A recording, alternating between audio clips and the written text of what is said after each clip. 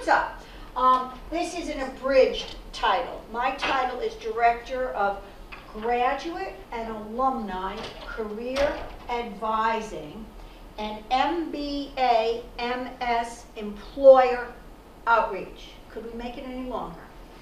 So here's the deal. One of the key parts of my job that I love doing is I reach out to employers to increase internship and job opportunities for our graduate students across our 3 MBA and our 8 Master of Science programs here at Bentley, okay? I also lead the graduate career advising team, where my team advises students in the MS programs or the MBA programs.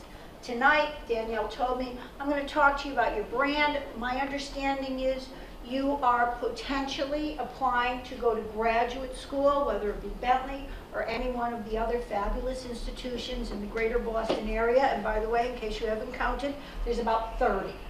So you got a lot of choice out there. Choose wisely, choose well, choose strategically. The first thing I'm going to tell you, and I'm dating myself, this article was written in 1997 by a real leader in management thinking, Tom Peters. And it's called The Brand Called You. And you notice, what brand do you think that is? What product do you think that is? Us. Nobody does their laundry, huh? Tide. Duh. Shout out. Tide!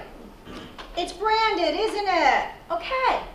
You, each and every one of you, are a brand. Figure out your brand. When you apply to graduate school, know your value. Know your sweet spot. Know what makes you different. Know what makes you cool. Know what makes you the right person for that program at that school. So start getting introspective about that. Don't freak yourselves out. You know yourselves. You know yourselves really better than anybody else in the whole world. Probably even better than your parents know you. Because you're you. You're living in your skin. So think about it. When you apply to grad school and we ask you for those essays, put some heart and soul into it. Think about what excites you. What have you cared about in life? What makes the world interesting for you? What makes what you've done to date appealing, noteworthy, interesting? Because it all has to be. It must be. You know why? If you're thinking about going to graduate school, you are forward thinking. You are achievement oriented. You want to get ahead. People don't go to grad school because, what the heck? I'll just spend a boatload of money because I got nothing else to do. I don't think that's why they go to grad school. I'll tell you something else. You don't go to grad school to get 3 letters after your name, MBA or MS in IT, business analytics. Those are just letters. You go to grad school to get knowledge and use that knowledge wisely and strategically to get more money, to get more work-life satisfaction, to move up the ladder. So think about all those elements when you're writing your essays, when you're applying to grad school, when you're thinking about why grad school. Let me give you a tip too.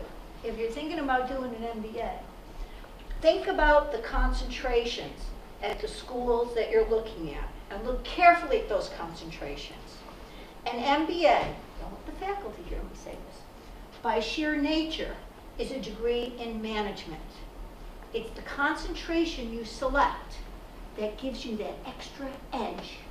If you select business analytics, if you select information technology, if you select, at Bentley, these are some that we have, law and taxation, or accountancy, or economics of financial markets, you're giving the next employer the signal that you have deeper expertise in a functional area.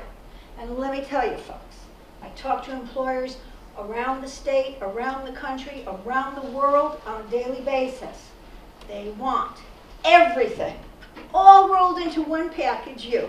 They want the soft skills, they want the hard skills, they want you to be likable, they want you to be personable, they want you to be energetic, they want you to stay the course. I mean, oh my God, it's like, all right. And this is all the more since the 2008-2009 economic downturn. That's when the employers let a lot of people go. And they laid them off. They fired them. They let them go, right? You all remember that economic downturn? It was bad. Well, you know what those employers learned? We can do just as much as we were doing with less headcount. We're going to save money. So every headcount, every person they bring in, better bring it. So just think about it. You can. You're awesome because you're already thinking.